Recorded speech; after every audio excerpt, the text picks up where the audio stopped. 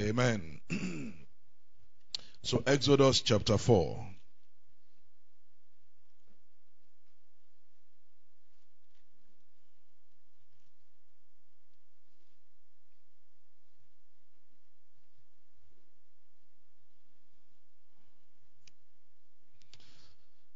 If we're there, say amen. And Moses answered and said, But behold, they will not believe me, nor hearken unto my voice. For they will say, The Lord hath not appeared unto thee.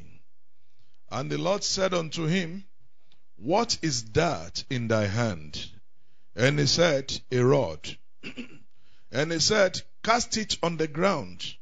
And he cast it on the ground, and it became a serpent, and Moses fled from before it. And the Lord said unto Moses, Put forth thy hand, and take it by the tail. And he put forth his hand, and caught it, and it became a rod in his hand, that they may believe that the Lord God of their fathers, the God of Abraham, the God of Isaac, and the God of Jacob, hath appeared unto thee. And the Lord said furthermore unto him, Put now thy hand into thy bosom.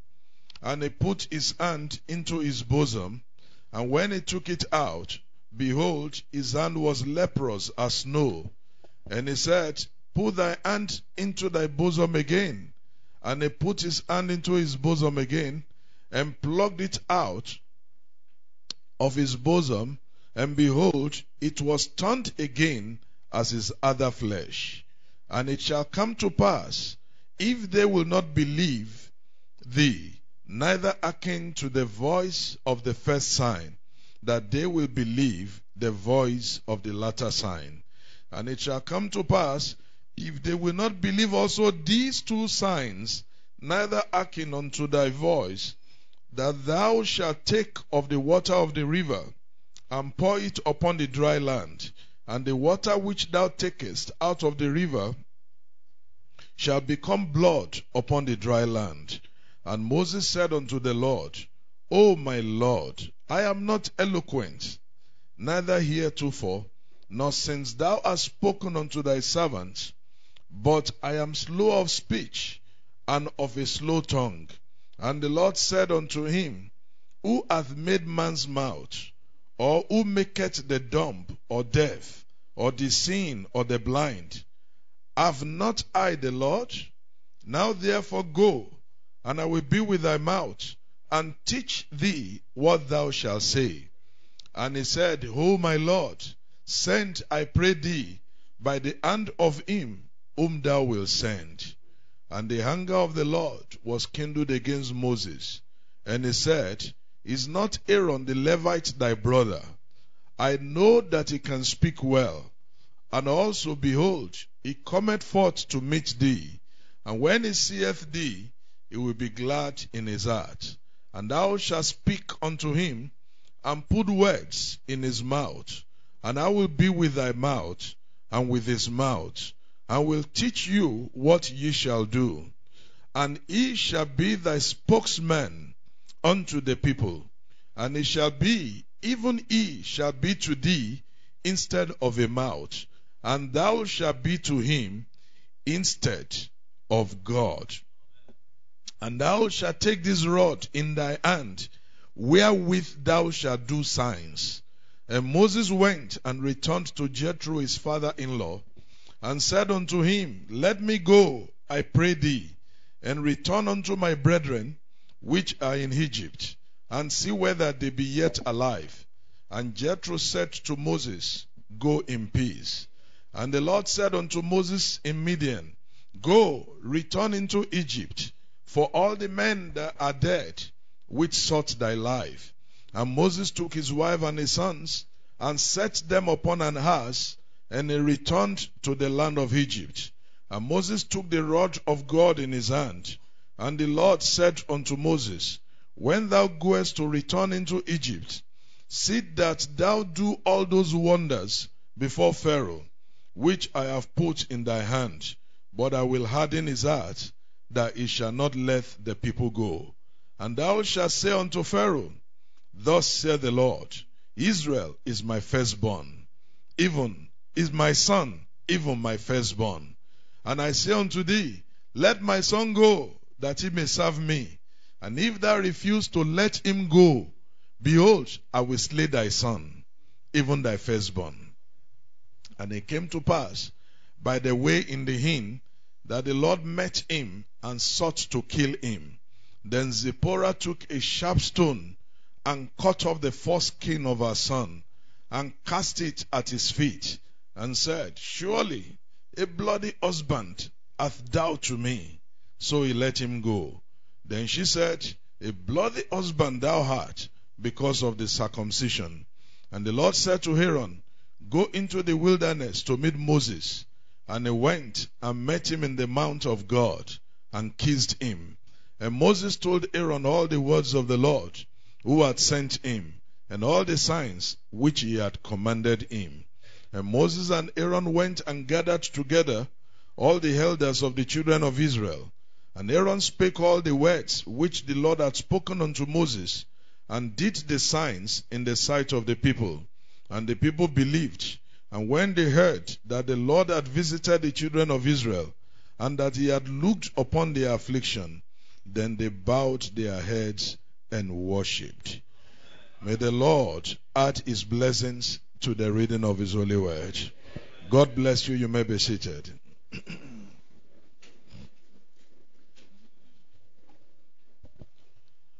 Once again, we welcome ourselves into the house of the Lord. Amen. Last week, we started on with Exodus chapter 3. And we told us it will cut across chapter 4 down to chapter 5 till the plagues began. And after which there will be a mighty deliverance of God's people. And we told us that from Exodus chapter 3, God began to reveal the plan of redemption. Because Exodus itself, it's redemption. Amen. And like we told us it's a major redemption. And the prophet said, God does not entrust that kind of a major thing into the hands of anyone. He does it by himself.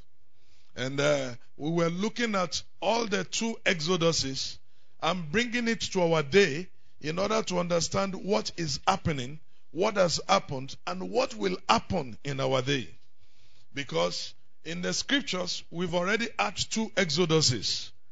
And the third one is on. The reason we are looking at this very first one is because, the prophet said, the last day will vindicate the first day. Amen. So, the first Exodus was the planting Exodus. And if you make a planting, in the planting season, you wait till the harvest. Is that right? But in the harvest, what you planted is what you are going to reap, but in several folds. Nobody plants one seed of corn, and during harvest, you get one seed of corn. If that is all you will get, there is no need to go through the planting exercise. The excess of planting is for one to go down so that many could come from it. Are you catching it? That was why Jesus our Lord said, except the seed of corn is planted, buried, died, rotten, it will do what? It will abide alone. It will always be one seed. But God wanted many messiahs. He wanted many Jesus Christ. God wanted many gods. If it's flying over your head, just concede to me that I'm preaching the scripture. There was a time the Greek, I told you that about that already. They said they want to see Jesus. They've been attempting to see Jesus maybe several times over. They were blocked. But this particular day, it was an unusual one. Even those who attended to them realized that if they don't do something today, there might be a problem. So they began to pass their request. He said, Philip, tell it Andrew. Andrew went to meet the master. When the master heard that the Gentiles were bent on seeing him, knowing that by his ministry then, it was not meant to deal with the Gentiles. I hope you realize that. There were statements that our Lord made, even to the disciples as a commandment, go not in the way of the Gentiles. Not because he didn't love the Gentiles, but the Gentiles had the appointed season. The vision is for an appointed time. Amen. God works according to his plan. God works according to his program. And that is why I'm taking time to show to you the plan of the Exodus, which started unfolding by himself in Exodus chapter 3. So, when Jesus asked their insistence to see him, he said, the hour has what? Come. The answer of Jesus needed revelation to decode. Because what has we want to see you got to do with the hour has come. But you see, really, for the Gentiles to see Jesus, the hour must come.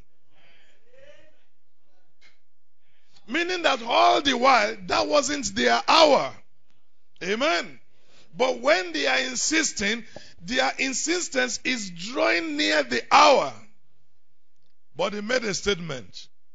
Except a corn of wheat. He was referring to himself. Amen.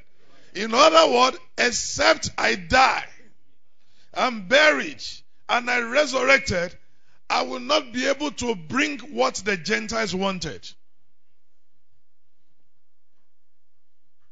Jesus was answering them that they will see Jesus, but not in my body. Are you catching it? The Gentiles will see Jesus in a many-membered. So they must see Jesus by you. For us to see Jesus physically, there must be rapture. But yet before then, Jesus will be seen. Because the Gentiles wanted to see Jesus. He didn't make Jesus come out to see them. Are you seeing the power of his plan? There was no record that he came out to address them.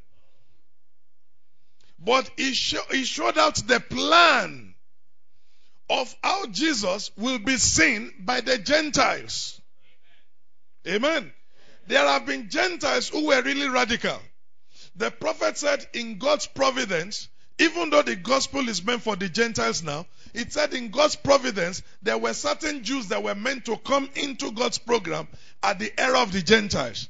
And so will certain Gentiles come into God's program at the era of the Jews. Like the people like the Syrophoenician woman.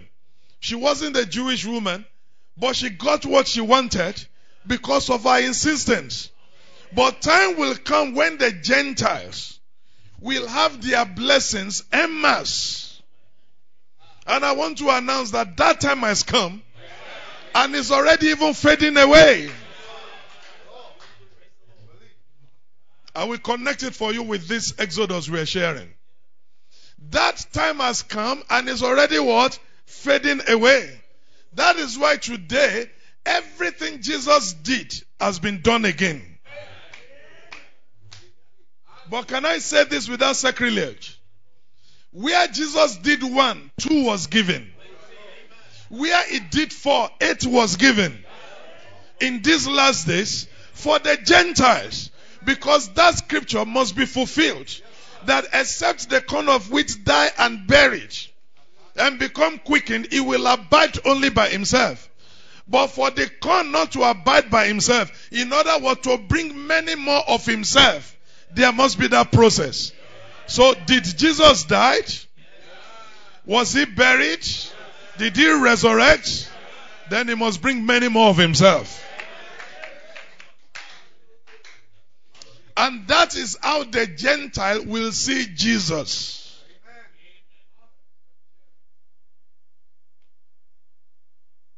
And this is why in these last days, for there to be an exodus, Jesus must come down. We established that last Sunday. Because in Exodus chapter 3, he said, I am what? I am come down. I have heard the cries of my people. And I'm done what? And I am come down. He came down. In the second Exodus, he also came down. He came in flesh. But for the continuity of that Exodus, he appeared in his form again.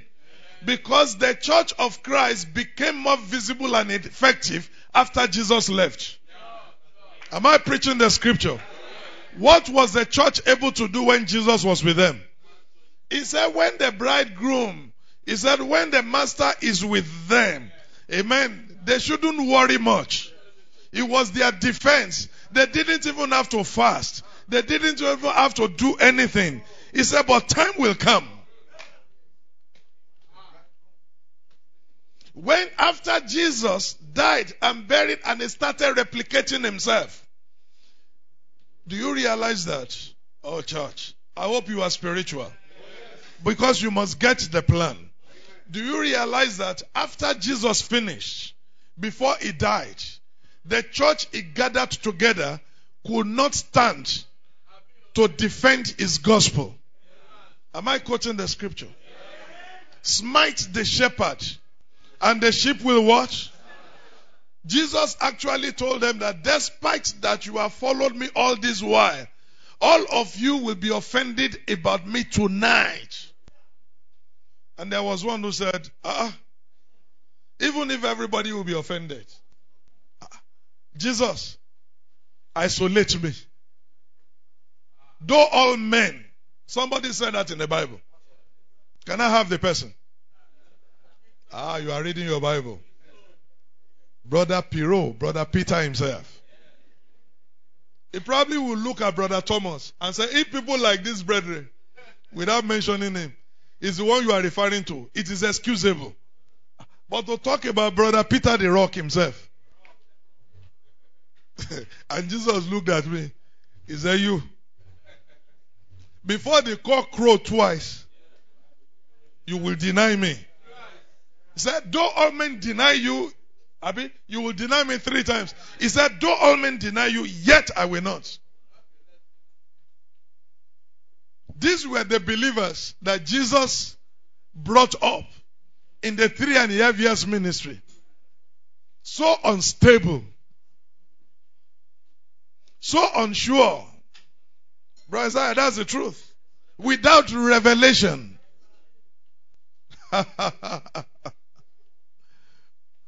Because the plan, the program must be true. Jesus does not make loose statements. Until this happens, I cannot replicate. That was why he told Peter before he left, he said, when thou art converted. Isn't that an embarrassment? Somebody slept by Jesus' side. He ate Jesus' hand. He ate with him in the same pot. And he's still being told, when thou art converted, strengthen thy brethren. You mean all these 3.5 years, no conversion? Yes, no conversion. So the summary of the ministry before his death, burial, and resurrection was a gathering of unconverted bunch. I'm preaching the scriptures.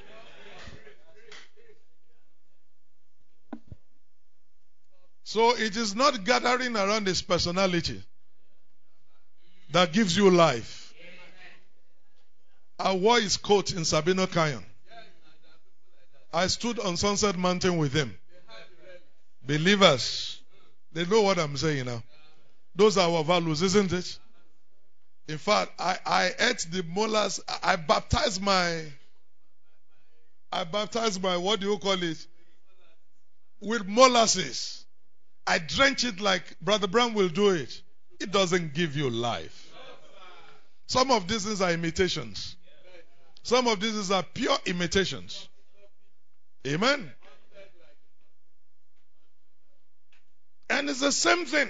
These were guys who had gone out, who had prayed, who had come back and said, look, even demons were subject to us.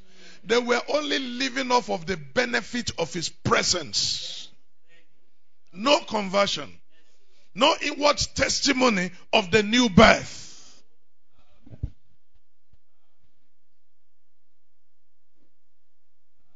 So don't gather around relics. Let's go beyond relics. The relics are good. I've enjoyed my trips around those wonderful sites. Sunset Mountain, Sabino Kayon, South Mountain, this one, all those things. God has been gracious to me to see most all of them. But that is still not life. I'm talking of those who slept. They must have shared bed sometimes with Jesus Christ. And it didn't mean life. Because that was not the program. The program was before there could be me, there must be this. It is this process that will replicate me. But watch. After that resurrection, he appeared unto them. Is that right? Said, go to the upper room. What they were to take in the upper room could not have been given as long as Jesus was there. Did you catch that? That is why he said, as much as you treasure my presence, it is expedient for me to go. You are only being tempted by my atmosphere.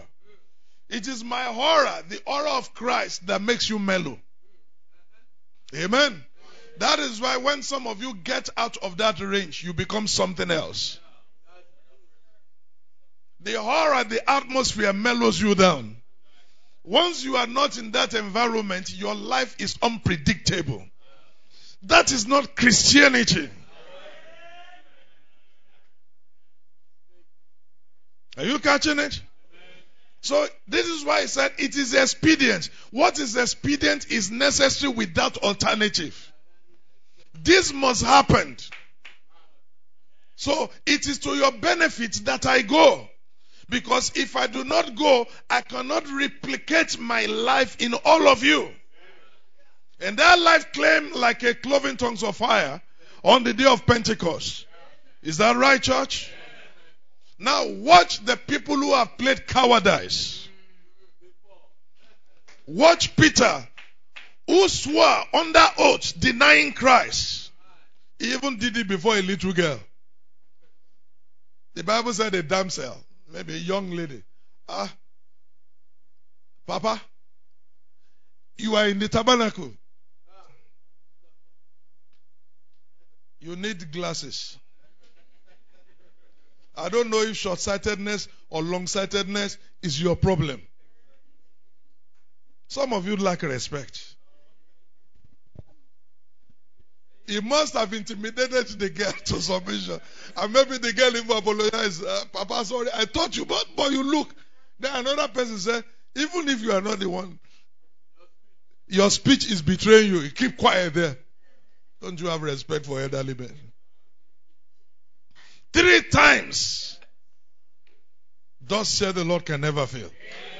Church, when he did it the 3rd time, read your Bible. Even though our Lord was in the midst of crowds, under tensions and punishments, my Bible told me, yet he knew the positions, the location of everybody. He knows your location this morning. He knows the location of your heart. He knows your thoughts. He knows your heart desires. The Bible said from where he was before the Pilate, he turned and his face met with Peter. How did he know where Peter was? Come on, church. And that face-to-face look reminded Peter In other words, I told you, thus saith me. Do you know it is us that will say thus saith? Jesus never said thus saith. He said, verily, verily, I say unto. That is more than any prophet. That was the God prophet, and is still the God prophet. Glory to God. And the Bible says, and Peter remembered. This was the climax of the production of the church that lived by the presence, atmosphere of Christ. Are you catching it? But on that day of Pentecost, after the Spirit came in, see many Jesuses in action. My Bible told me 3 of them were going to the temple to worship. And they came to the gate beautiful. And there was a man who was in expectation. Church, be in expectation. The quality of your expectation notwithstanding. I repeat again, it is not the quality of expectation that God works with. It is the faith behind the expectation. Because God knew, and He still knows, that you cannot be expecting if you do not have faith. Sometimes your expectation may be skewed. Like Naaman was expecting things to be done this way. God didn't bother about that. God was concerned with the faith that made Naaman to get up from Syria and travel down to Israel with the belief that he would get healed. That somehow, whatever happened, that was what God was concerned with. And that is what He's still concerned with. If you have faith, even if you ask amiss, the Spirit of the Lord is your advocate. You can coach me anywhere. He will rearrange it for you. Do you know the Bible says we don't even know how to pray? It is the Spirit of the Lord that does what? Intercede for us with groanings that cannot be altered.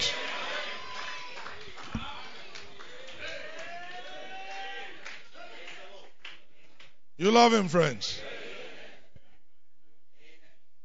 So this man was expecting, he was probably expecting some few naira. For the Americans here this morning, some few dollars. They said dollars. Maybe 5, 10 or whatever. Just something to keep him going for the next meal or two. All he was looking for was a temporary relief. But here were earthen vessels who were carrying his permanent solution. They said, look on us.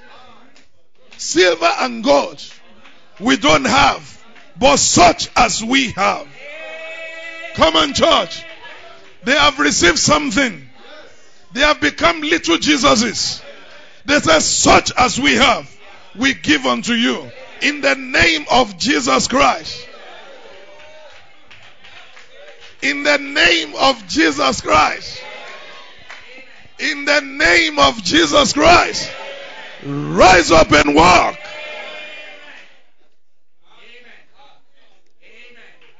And some folks had problem with that. It will be a permanent problem. Because we are not going to accept Trinity name. Our inheritance is the name of Jesus Christ. You will see why this morning, if we're able to get there. Because the name of Jesus is connected to Exodus 4. You will see why this morning. And some people gathered and said, come. You are under arrest. In what name? And by what power? Why were they so interested? You know what the Bible said? It said that a notable miracle has been done. Cannot be denied. This was not an arrangement. This was not bribing somebody to be holding his hand like this and say, I say stretch it, and he will stretch it. And in another place, the same person is stretching for another pastor. What a dumb game. This was real. The high priest knew him. The priest knew the man. All the worshippers knew him. That is why the Bible said the whole Jerusalem was moved. So a notable miracle has been done. By what name and by what authority? Peter said, the man who denied Christ yesterday, before what you may call ordinary men, the Bible said he stood before the councils and they said, we are not careful. In other words, we are not afraid. There is no reservation. We will tell our mind. We are not careful to tell you. We are not scared to tell you by what name we did this. We will tell you because you ask. In the name of Jesus Christ, whom you crucified. They crucified him. Amen. He said, whom you crucified and whom the Lord raised. Faith in his name. Faith in his name has given this man soundness. So deal with that. I said, stay a little while. What do you think about that? They brought them back. Okay, we want to tell you. Don't mention that name again. Peter said, get your reply. Judge it by yourself. Are you seeing a different man? Isn't the scripture fulfilling?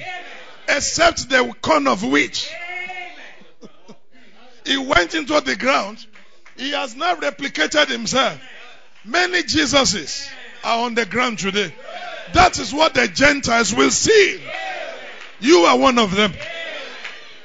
I am one of them. We are the one they will see. We represent the final revelation.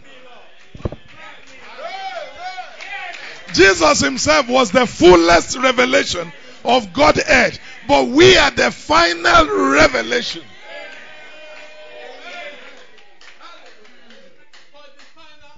For this final hour. It says some people under their messenger, come on church, will be the final voice. So they must hear me. They must listen to you, whether they like it or not. From the spirit realm to the physical realm, forces of darkness must listen. They must hear it. I will not be careful to respond. It is the name of the Lord Jesus. You love him? Okay, let's keep going. However far we go. Here is the plan again unfolding. It came down indeed.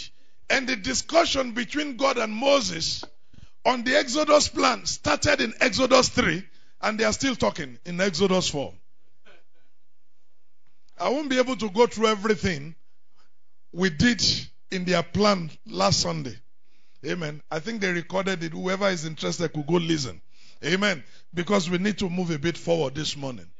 So, after God has revealed the plan of what he was going to do in Egypt, to the point of compensating his people, everything that happened in that Exodus, there was nothing accidental. We read in Exodus chapter 3 together how God, lined it case by case, step by step. He said, you will do this, but Pharaoh will do this. You will do this, but Pharaoh will do this. But when that deliverance is finally ready, my children will go to their neighbors, Egyptian neighbors, and ask, give me this, give me that. I'm borrowing it. A borrowing that will never be paid back. Because even the Egyptians knew that these people are not going to return. And they are using the word borrow. And they will say, I lent it to him. Is it not people you are expecting a return from that you will lend something to? But these guys won't pay you back. Because they have paid. And I told you by that, if anyone is despitefully using you, don't worry. God is a diligent rewarder. You'll get paid back. God will make it up to you. Then after he dealt with the plan on one side, on the activities, he's focusing on the messenger now. Because precept must be upon precept. Everything must be ready. The plan had been revealed, and I told you Moses was the earthen vessel. in whom was deposited the Exodus redemption plan of the first Exodus. Even though God came down, remember, Pharaoh never saw God, but he saw God. Amen. Is that who is that God? If he had revelation, that God was standing before him. What destroyed Pharaoh was that he took everything Moses said as Moses' word. And this is what will destroy this generation.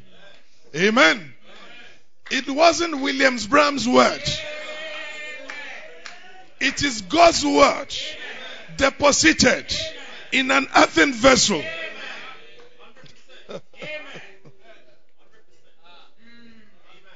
The deed that Jeremiah gave Baruch, that there will be redemption in this land, is exactly what is taking place.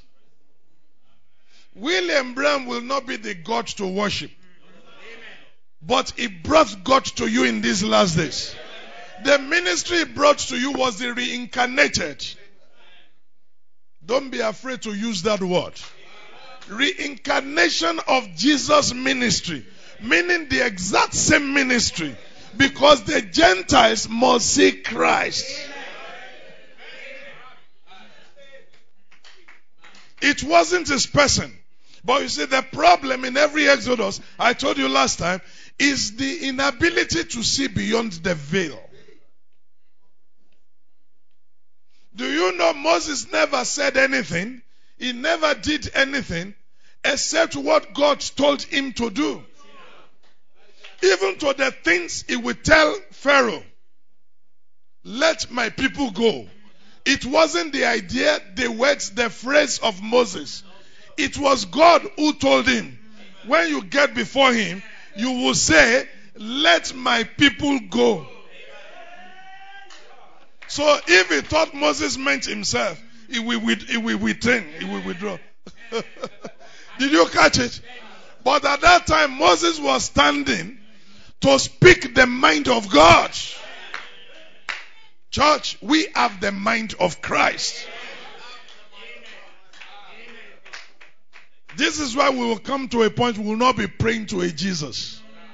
They didn't catch that. The prophet said, now we pray. Time is coming, we'll just speak. I give it to you. It's thus saith the Lord. There are promises that will never fail.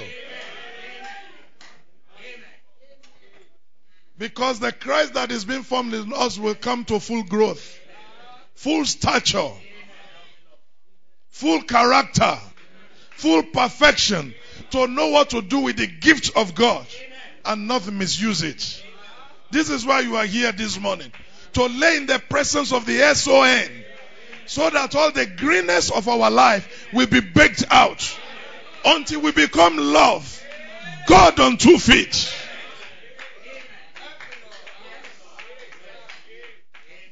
You love him, church? Okay? So,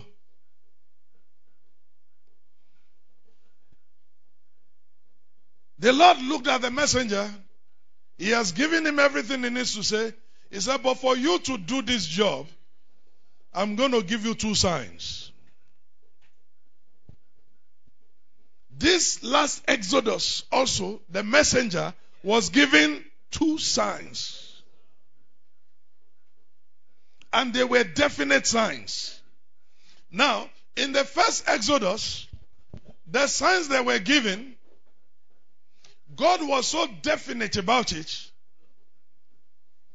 until he said, when you go before Pharaoh and he asks for your authority, show him that. If he does not believe the voice of the first sign, he will take the second one. And if he rejects all the signs, he's working for judgment. This is the reason this age is working for judgment. And the 6th seal has been opened all along. And the judgment has been falling. COVID was the recent judgment. You said no. I say yes. Brother Bram said every pandemic and every epidemic, they were loosed under the 6 seals. The 6th seal has been with us. Amen. The bubonic plagues and all kind of plagues that have besetted this earth, even to the wars that has decimated mankind, the Holocaust and everything under the 6th seal. And the Great Tribulation under the 6th seal.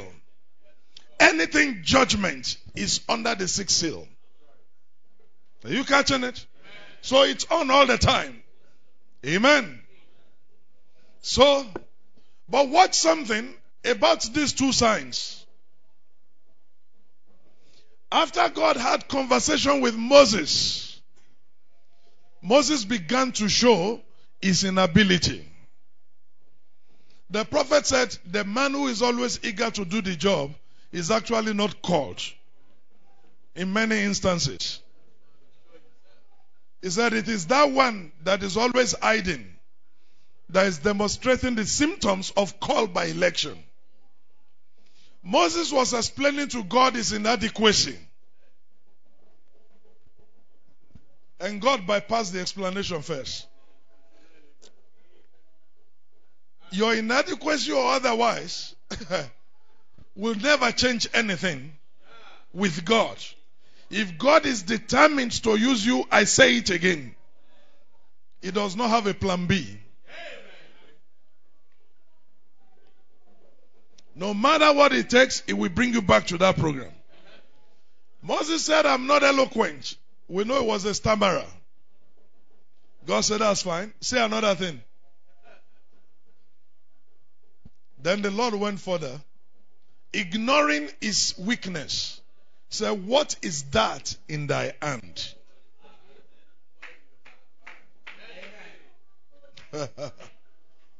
We're going to learn 2 things from here. What is that in your hand? A rod. This rod was ordinary rod, which he paved way for himself, maybe through the grass or push, try to keep all his cattle in line. Ordinary rod, like you will see within the hands of herdsmen. I told you, no matter how much you hate, that was herdsmen today. Your ancestral generation of believers are herdsmen. Abraham was herdsman. Jacob was herdsman. Isaac was herdsman. So we won't do without herdsmen. You are children of herdsmen. Even Jesus our Lord was an herdsman, because he was the shepherd of the sheepfold. How about that now? Alright, they're just trying to paint that good name a bad name. But we have nice generation behind herdsmen. Alright. So it took that, it said, rod. And God said, drop that rod and see what happened. He dropped the rod. It turned to snake.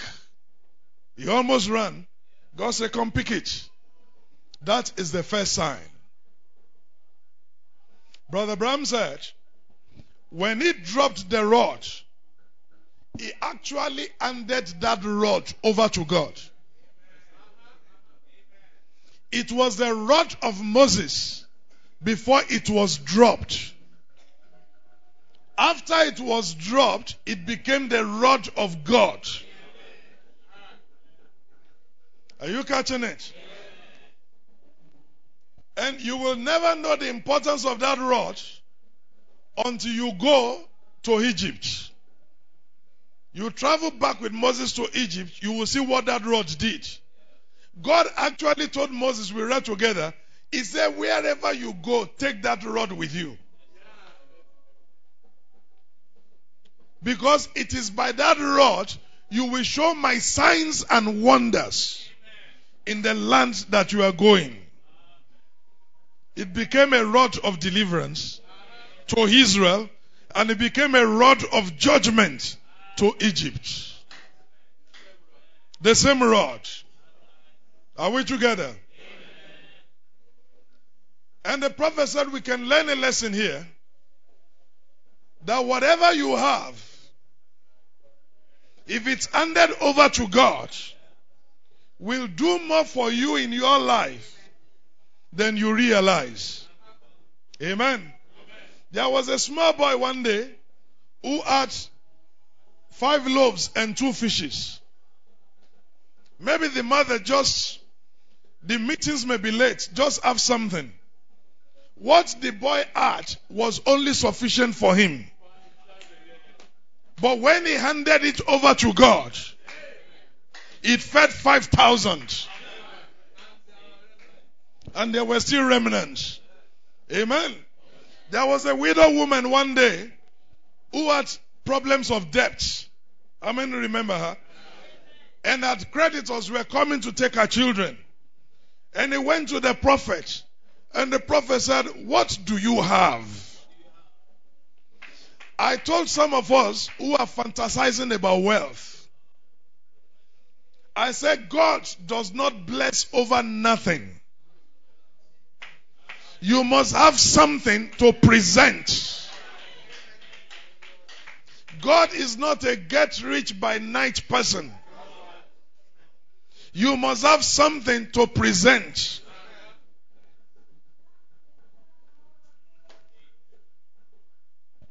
What is you have? What is in your hands? If you are going to school, study properly. Get something real out of it. We are not saying that is what will bring you blessings. But you have gotten a foundation that God could stand upon to bless your life.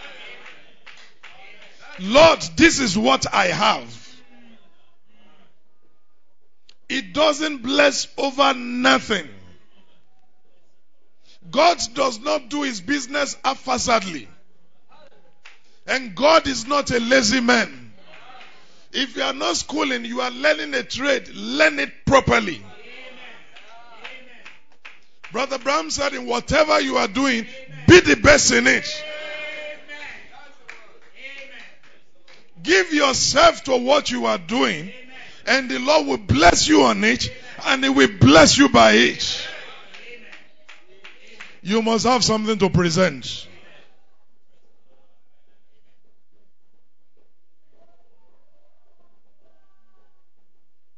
This is why God hates gambling. I might as well say it. Did you hear me? God hates gambling. The prophet of the Lord spoke out on gambling. The devil has made it easy for many. I hope there are no gamblers here. If you are here, you will repent this morning. Because you are an hindrance. It used to be that people will watch to be sure nobody is looking at them before they enter pool house. But today they don't need it. Satan is getting smarter. If I tell some of you to submit your phones this morning for examination, I hope my eyes will not be blinded by several apps of gamblers. Naira bet, Niger bet, and all kind of bet. He has made sin so easy and so adaptable. All you need to do is to be in the corner of your bed or even at your table at work and say, I just want to relax with something. You don't relax with singing hymns unto the Lord. You are not relaxing with the spoken word message or the Bible. I have scripture for that. He said, is any happy? Let him sing what? The scripture tells us how to relax and how to recreate. But for every genuine thing, Satan will give you an impersonation. What you are relaxing with is with the downloaded app of gamblers. The Lord knows your house address. They can't say amen. Whether you say amen or you don't say amen, gamblers will not make it. They will not go to heaven. Even if you make $2 million, don't come and pay the tithe here. Did you hear me? And I mean it. We don't want wages of iniquity.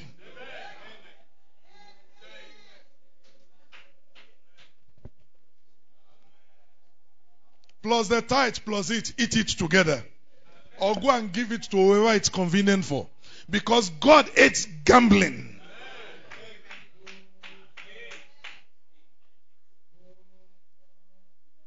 When you see some of them losing money constantly, even housewives, it's not leaving anybody out. Both men and women, even children. Because it's just by apps. 500 naira recharge card, data, will give you a download of several apps. It's just apps. Say, I'm just putting a 9,000. You could have helped, you could have impacted a life with that 9,000. Instead of giving it to those who are already rich. Using your money to buy stadiums, to buy football clubs, to buy Rolls Royce. They will take the money to, where is that you people's shop? They will take your money to Polo. To go and use it to buy 120 million wristwatches. That is what they are using your money for. The owners of gambling shops, Naira Bet and the rest of them. How do you pray for success about such business? Do you pray about it? Lord, this gambling I want to play, let me succeed. You are laughing. If you ever pray, who do you pray to? I'm saying even if you are making money from it, Satan is giving you that money. God is not a gambler. What God genuinely rewards is hard work. That is why he said the sleep of a real laborer is very sweet. What do you have to present? Brother Bram said, God does not do his work haphazardly. Neither does he expect his children to be haphazard about anything. That is why whatever you are doing, learn the skill set properly. So that you can excel. If you are a carpenter, be the best of the carpenters. If you go to God for wisdom, He will give you. I can show you in the scriptures. We shall get to it. When they were to build the tabernacle, God told Moses, when we come to the cloud redemption of Exodus, you will see that. God told Moses, He said, I have selected 2 men for you, in whom I have deposited wisdom, knowledge, understanding, and skill, to engrave this, to do this and that. If it remained wisdom for you to do your job, ask from God. As long as what you are doing is legitimate, He will release it. And if you are faithful, you will excel.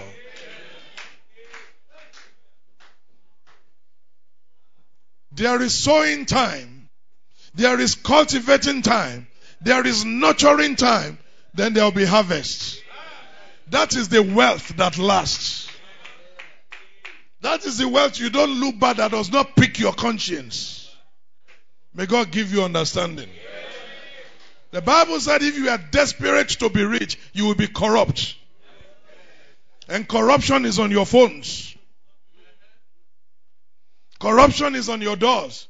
Corruption is on the billboard. It's everywhere. They don't like this kind of gospel.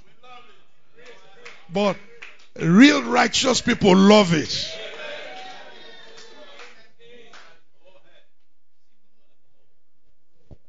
God bless you.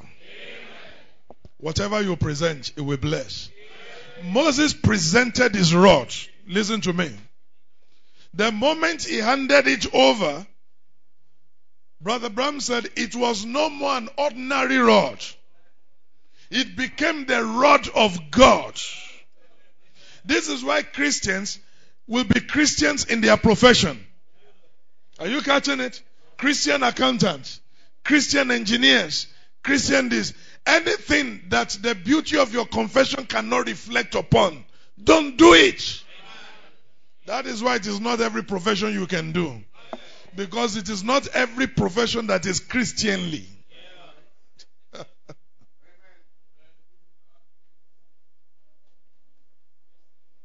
He handed it over to God. And God said, now, the next thing.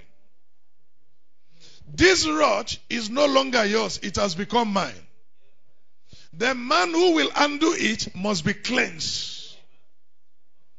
You cannot undo the gift of God with what? With a corrupt hand. You cannot do it with a corrupt heart. With a filthy personality. It will defeat your confession. If you are a preacher, you must have the life behind your preaching. The prophet says, stop preaching it as long as you cannot live its life. The preacher is called to preach his gospel and to live it. You are called to hear the gospel and to live it. If the man who is preaching cannot live it, he should stop preaching it. Because instead of being a blessing to the kingdom, he's becoming a liability. The hands that carries the rod of God must be clean. Amen.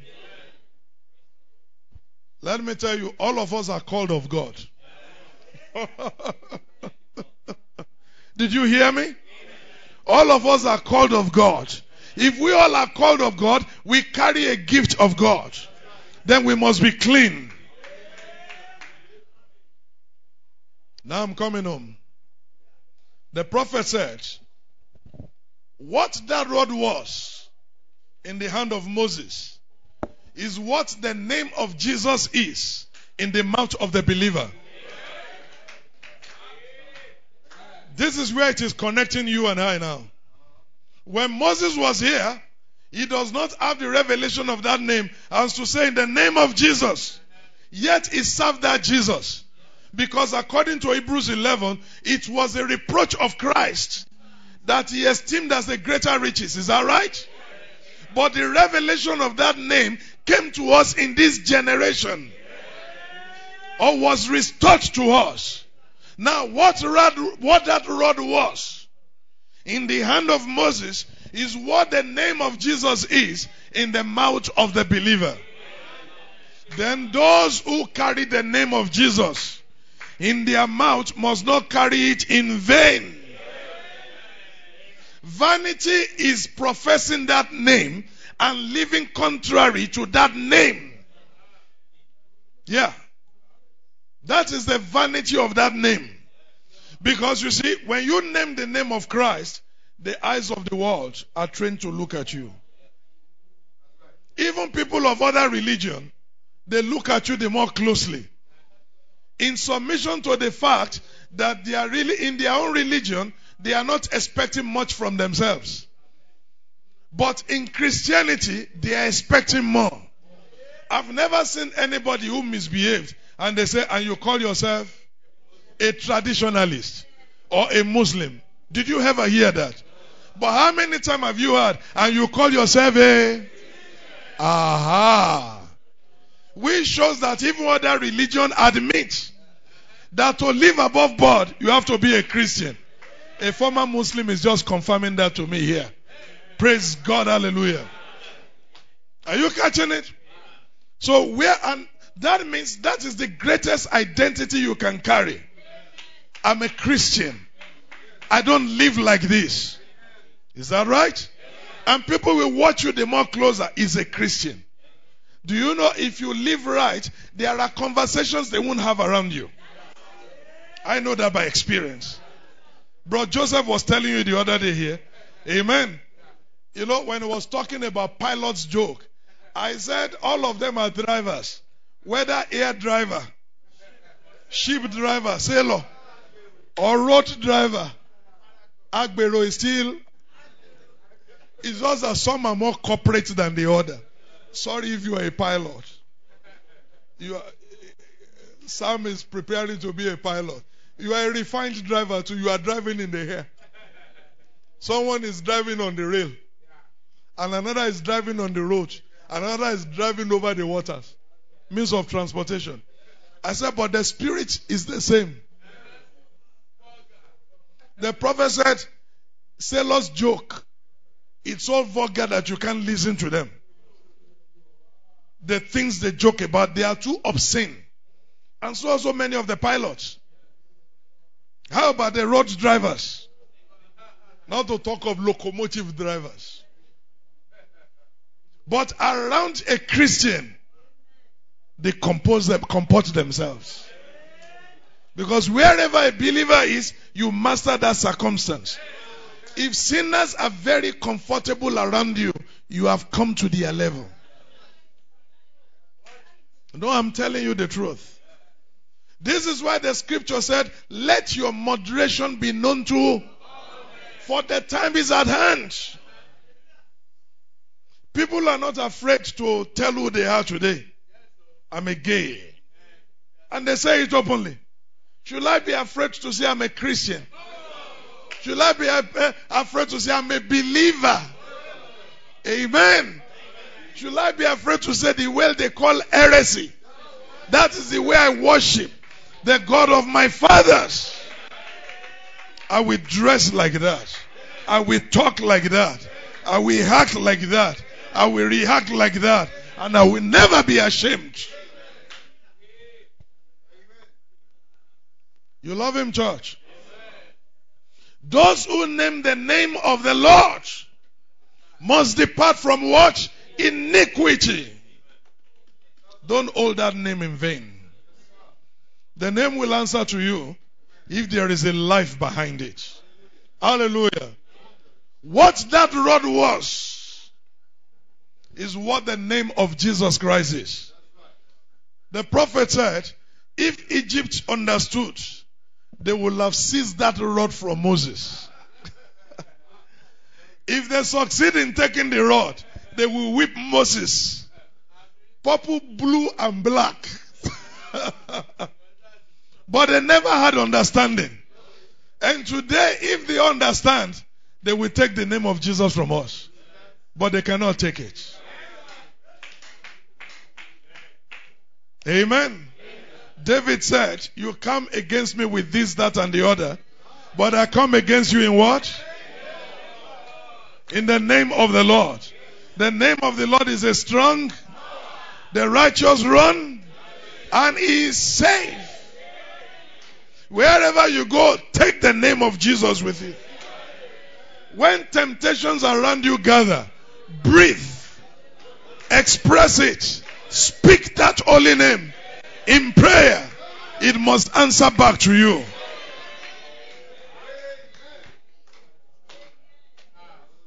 Through faith in that name, we shall defeat all our foes. Peter said, faith in that name gave soundness to this man. And faith in that name will give soundness to any man. We give healing to any man. We give deliverance to any man. Take the name of Jesus with you. What is that in your hands? Today we have the name of Jesus. But the hands that carry that name must not be leprous. Leprosy is a type of sin. Amen. We must not be living in sin.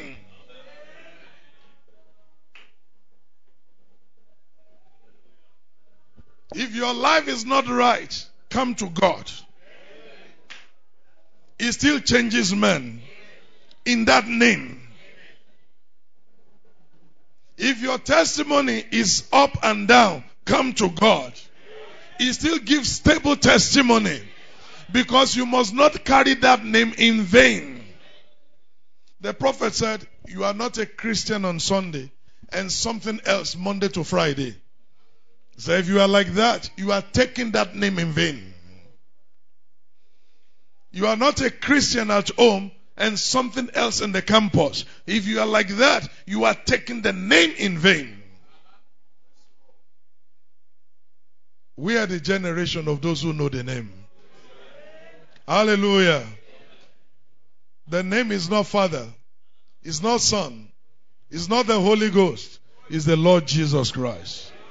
There is no other name given under heaven among men whereby we can be saved than the name Jesus Christ.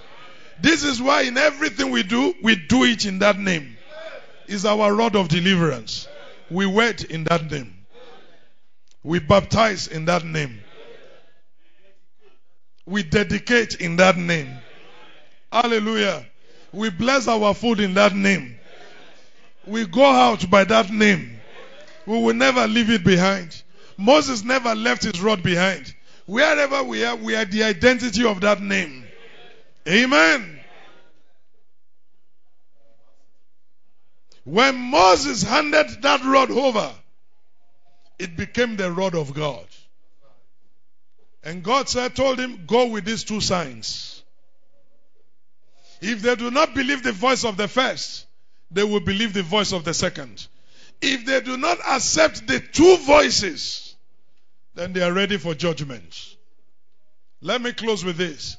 In this third Exodus, it is the same thing. When God called his messenger to send him to the peoples, did you hear my word? Peoples, different languages, tribes, and all kinds of the world. He gave him also two signs. Because the last days must vindicate the first day. I was not in the first Exodus, but you know what? I understood everything that happened there by my Exodus.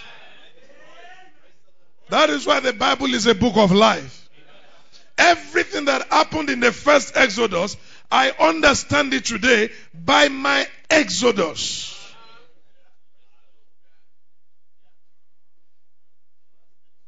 We are still talking of the discussion between the Lord who came down.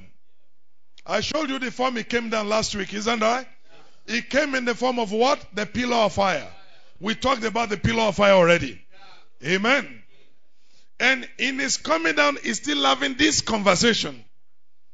He said, I will give you two signs to the people you are meant to deliver. So, these signs are meant to be accepted whether you believe or you don't believe. The essence of the sign was for Egypt to be sober and for Israel to gain confidence in the ministry that is to redeem them. Are you catching it? That is why when God spoke to the prophet coming down as a pillar of fire, he said, I will give you two signs to the peoples of the world, regardless of race, creed, or doctrine.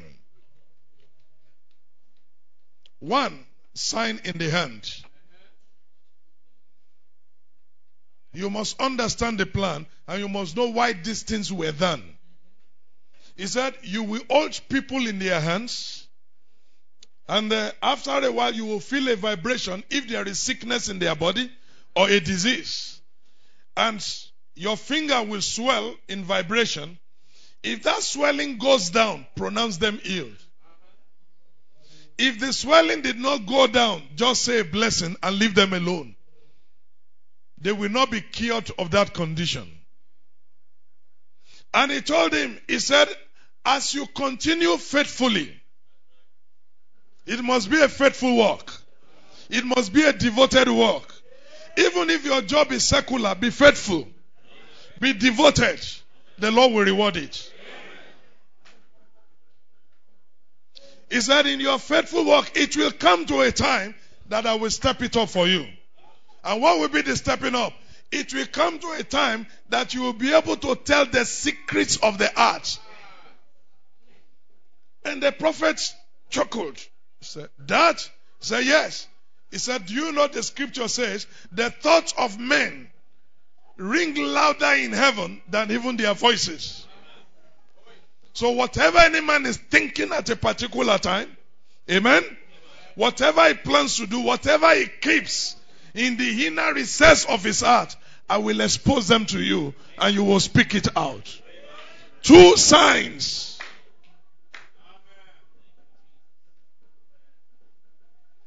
And for the prophet to carry those two signs, he also was purged.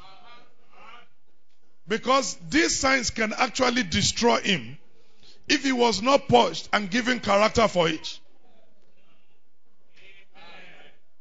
Do you know what character is? Let me give you an idea of what character is. If I have power, Brother George, please stand up. Or Brother Dan, anyone. If I have power to turn this man to a cat, Are you listening to me? I have power to turn him to a cat or anything. Or even to tell him to go out of existence.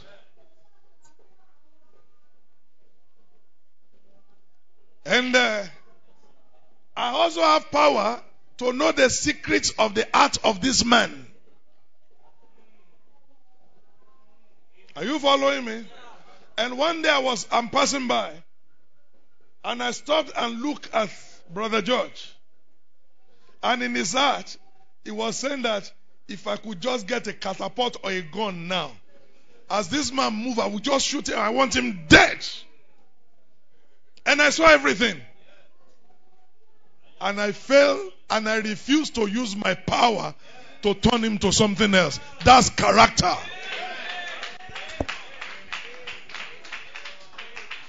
And you know, instead, I turned to Brother George and said, Brother George, change your thoughts.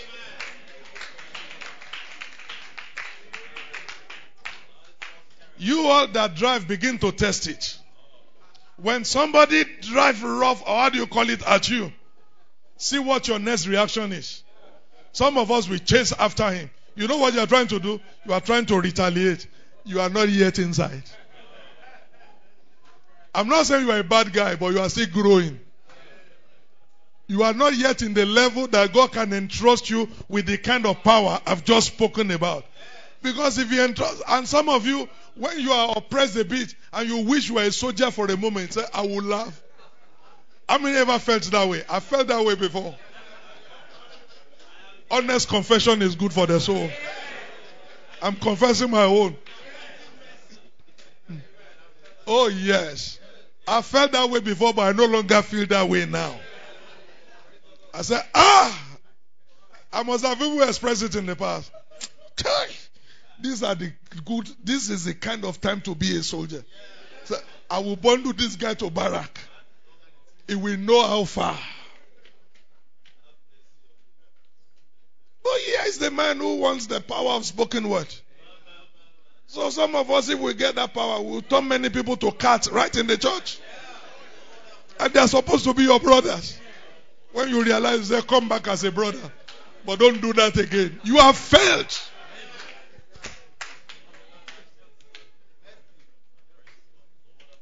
Didn't Jesus have the power to command legions? Did he not say so? But did he do it?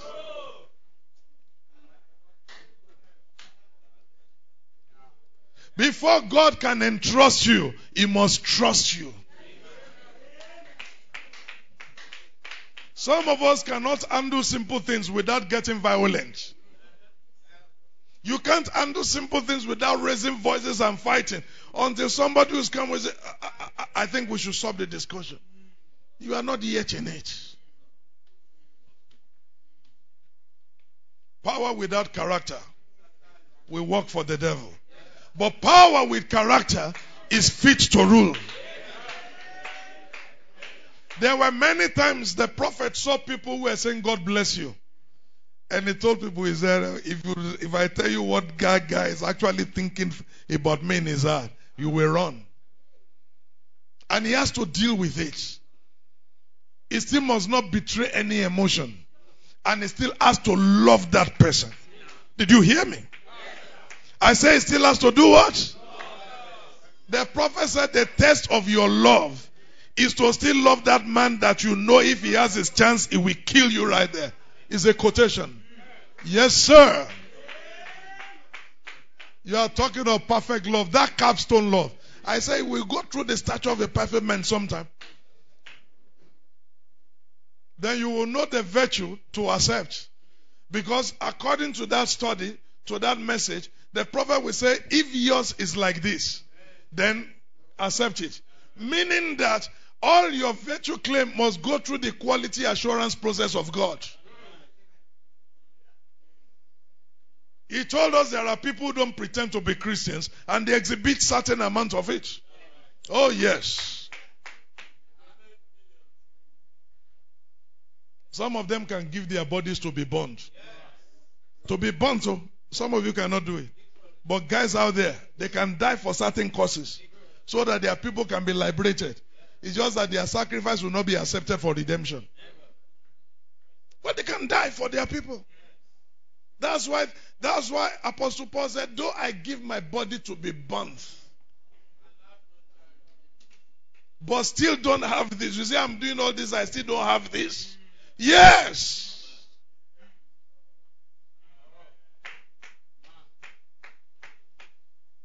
Because the love God is talking about is defined differently. The way that love can be shed abroad in your heart, the Bible said, is by the Holy Ghost. The way you can grow to it is word upon word. That's what he said. He said, all you have to do is believe. He said, as the word comes, you accept. And as you accept, what you are accepting is giving quit notices to all undesirable life. That is why I don't believe you can be under this revealed truth and not have a daily change. Amen. It might be slow, it will be steady. Because the reason for us to stay under the SON, which is the revealed word, is for it to bake out all our greenness. Greenness is immaturity. So you cannot stay under a pure revealed word and not truly have a change. Except it is not meant for you. But I believe it is meant for you. Word upon word. Baptism upon baptism.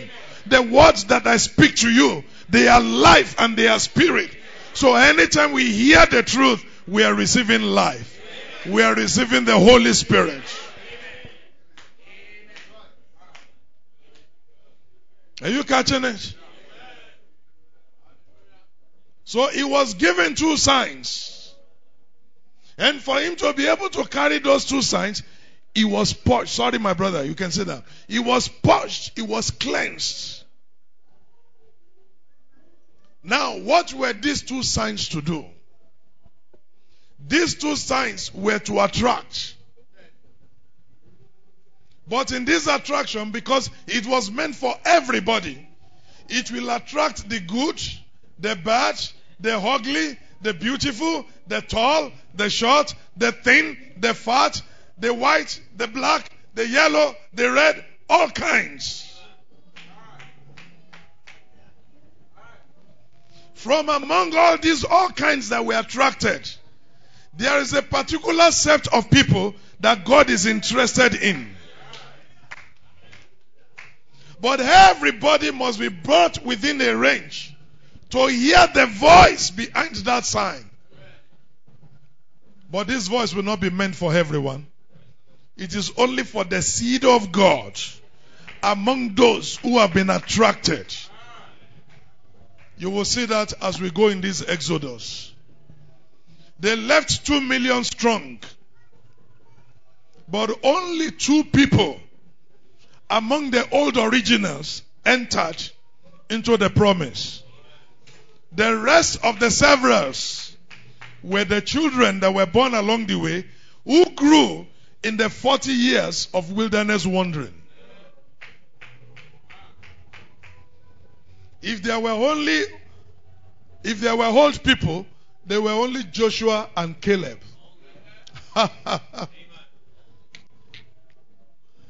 Caleb was around 80 or 85. 80 when they entered into the promise.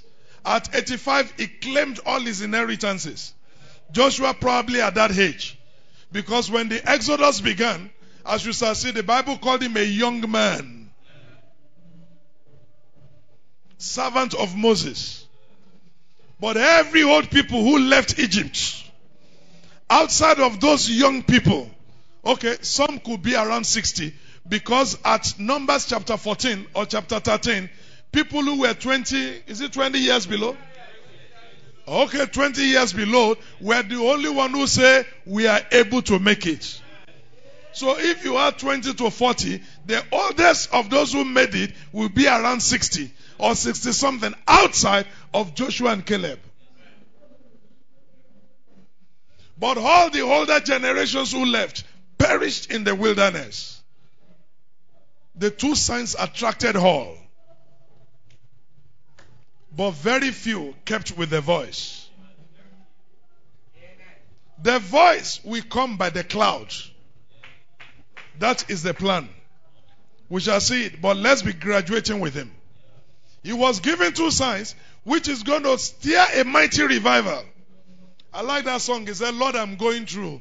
I'm going through. He said, many accepted it because it is what? New. But not very many expect to go through. The enduring power to go through cannot be sustained by signs and wonders. Are you listening to me? I repeat again. The enduring power to go through cannot be sustained by signs and wonders. That is why the Bible said, where there are gifts, they will come to an end. Signs will cease. Gift will end. But there is something that has eternal quality. He said, heaven and earth will pass away. But what? My word.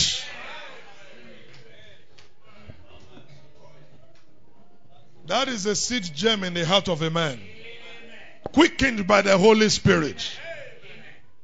You will see that it is only those who are ready to follow the word that came in the cloud of redemption that made it into the promise. Outside of that, everybody perished. The signs you saw today, you read today, that I've shown to you in this last Exodus, the one in the hand, ability to tell the secrets of the heart, they are not permanent signs. The one in the hand heals your body. The one that tells your heart, touches your mind, heal you in the spirit, in your mind. But the one that goes into your soul is the revealed word. That is where you can get permanent healing. Outside of that, friends, we cannot make it. But these signs are good. We heard of them, they attracted us. Amen. And by it, the Gentiles have seen Jesus in their day. Let's just draw the curtain on that. The Gentiles saw what? Where you saw 4 death raised to life. In the times of the prophet, we had 8 raised to life. Amen. Blind men's eyes were opened. The secrets of us were told. Jesus was back again.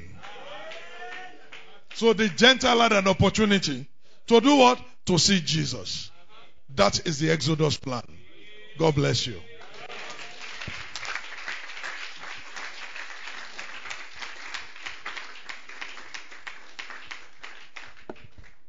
We shall continue from there. I'm so glad brought me out. Yes.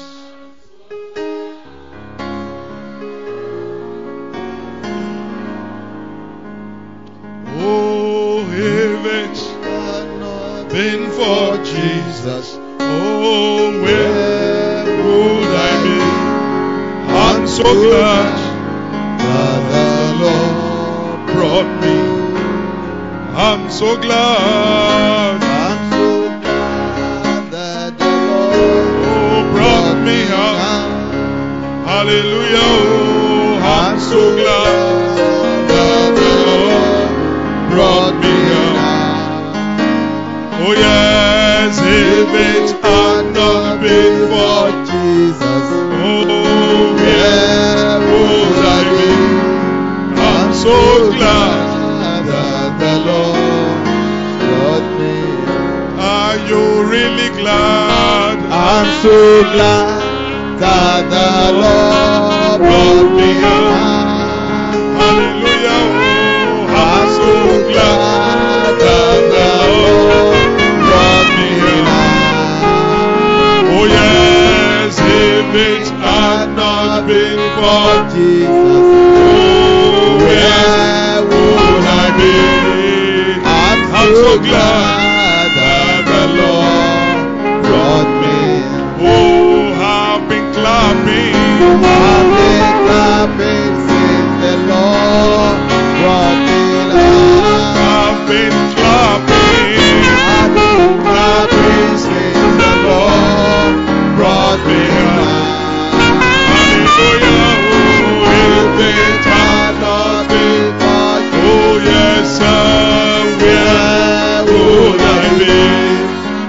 so glad that the Lord brought me.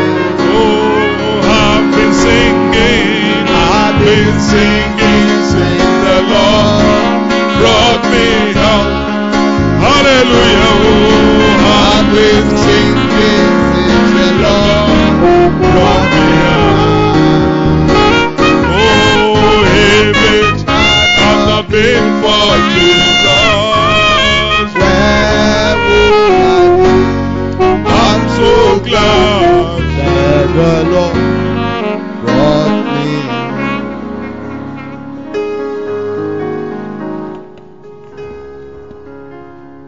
Lord Jesus,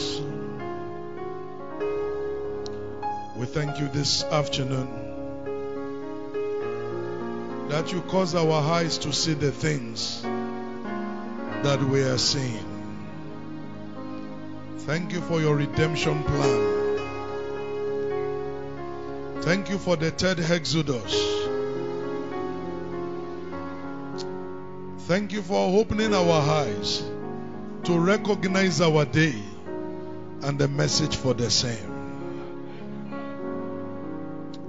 I pray that these things will never fly over our heads.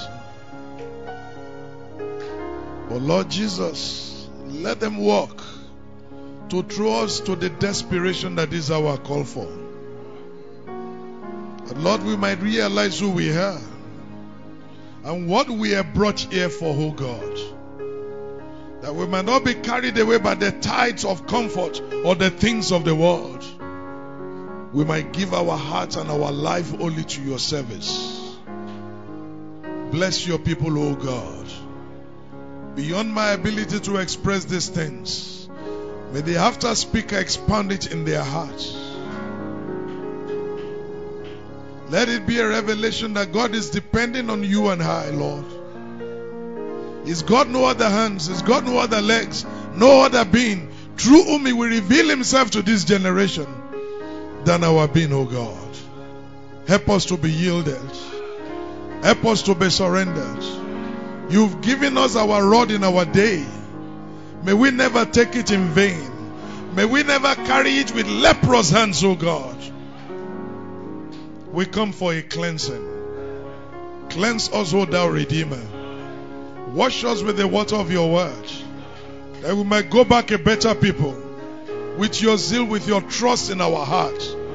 Grant it to us, O God, that the entrance of your kingdom will be released by the word that has gone forth. Where we need victory, help us, Lord Jesus.